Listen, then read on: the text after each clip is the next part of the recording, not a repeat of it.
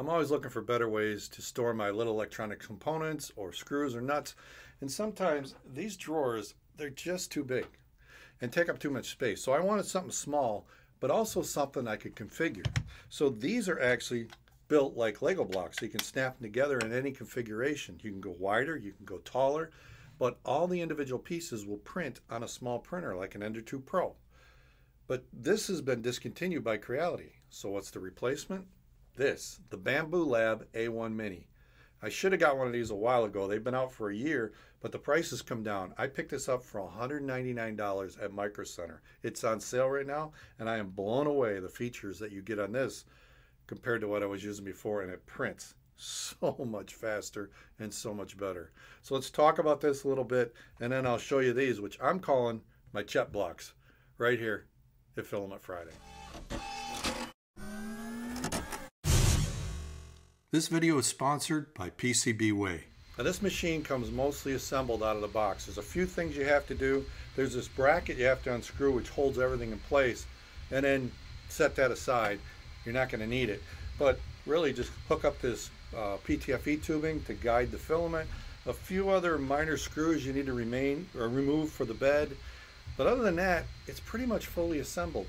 But they do give you a nice printed manual with great pictures inside to show you how to set everything up, and even how to run through the self-diagnostics or the self-setup that it goes through to calibrate everything. I mean, this is a $199 machine. The last time I saw something like this was on a Prusa for a lot more money. And it's a touch screen, which is very intuitive, very easily to understand.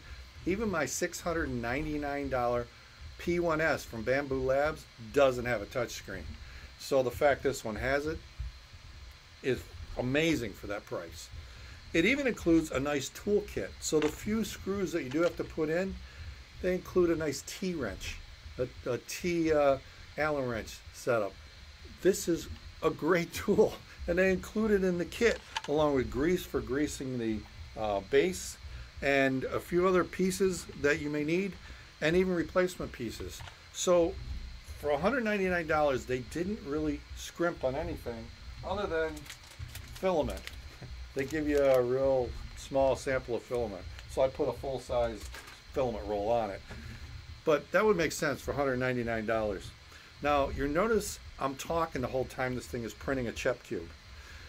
It's that quiet. It's quiet. I can talk while it's printing. I can have this in the room while it's printing. And it's printing twice as fast as that Ender 2 Pro. I mean, this is going to be like, I think, a 17-minute CHEP Cube at a 0.2 layer height. This Benchy, which was the first thing I printed on it, came out really nice. This was a 20-minute Benchy. That's almost as fast as the Core XY machines, and this is a bed slinger. So the quality of this is phenomenal. If you look at it, I'll just spin it around here, and it's very, very good. It's not perfect, but good, and I can't even find the seam. It's really hard to find the seam on the smokestack.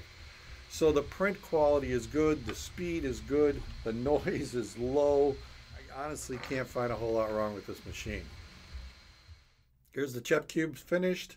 I would not say this is the best CHEP Cube I've ever seen, but it's really good.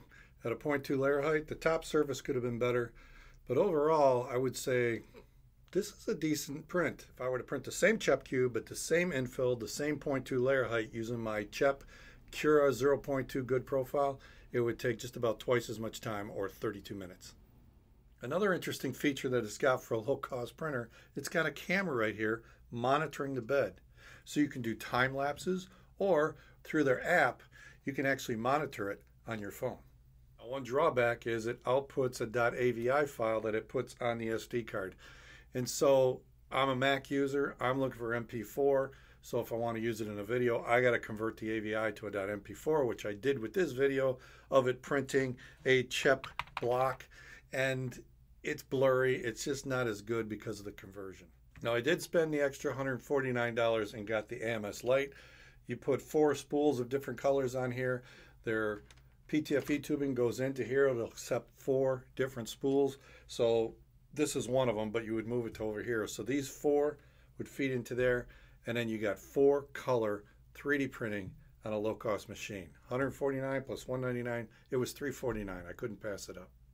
I'll save using multicolor for future videos. I got some other ideas I want to use, but right now I want to talk about my CHEP blocks. And they're just a lot of fun for me, and they're all designed in Tinkercad, but there's really 5 basic parts. There's the top that snaps and holds things together. It also goes on the bottom. And then there's a single block and also a double block. And then the drawer inside is double wide, or there's a split version. And then the single block has just, a single drawer. And they snap together nicely. Now I printed them this way, so I didn't have to use any infill, but that dripped a little bit right here on these circles, so I had to use a knife and just cut off that excess. But they snap together really nice once I did that. Put the drawer in place, and then you snap this on top, or you could offset it if you want to go wider and use a couple of them. And at any point in time, you can put these in and stiffen things up. And like I said, there's one on the bottom. So this just snaps and holds everything in place. Now these drawers aren't super deep, so long circuit boards aren't going to fit, but little sensor boards like these fit just fine. And speaking of circuit boards, have you seen that PCBWay now offers you the option to put an image, not just a one color, a multicolor image? I mean, your picture, your logo, multicolor logo, you can put it right on a circuit board.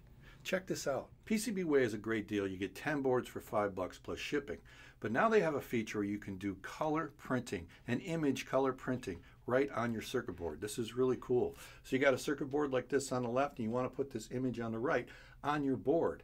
They actually run it through their special printer, and it'll print that on the circuit board. So it'll come out like this, or the one on the right with the pads popping through. So if you want to know more about it, check out PCBWay.com and see if you can make your circuit board more personalized for you. So I'm not ready to release these to the public yet. I will release it to my Patreon supporters. My gold and silver will get access, and also my Thangs members will get access, so they can print it and give me their feedback. I'd love that. So a little perk for supporting the channel. But deep down, it's about this small machine for $199. I printed all these on here. It came out great. You can send through Wi-Fi, which I didn't mention, or there's an SD card you can copy to that. I've done it both ways. And it really just prints excellent. And for $199, man, grab one of these if you can. If they go back to $249, it's still a good machine, but that $199 is a sweet spot.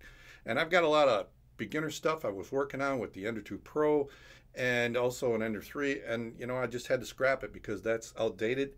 This is where things are going clearly. So I'm going to shift things over to this. So if you're interested in that content, let me know in the comments below. If you've got one of these machines and you want to give me your opinions, let me know in the comments below. Also, are you interested in anything like this? Let me know that in the comments below as well. And I want to shout out a special thank you to all my Patreon supporters. Many of you have been with me for a long time, and I really appreciate it. If you like what I'm doing here, maybe check out some of the other videos popping up. If you want to help support the channel, Patreon is one way, or a membership at thangs.com. And if nothing else, click on the logo down there and subscribe. I'll see you next time right here at Chuck Hellebuck's Electronic Products and Filament Friday.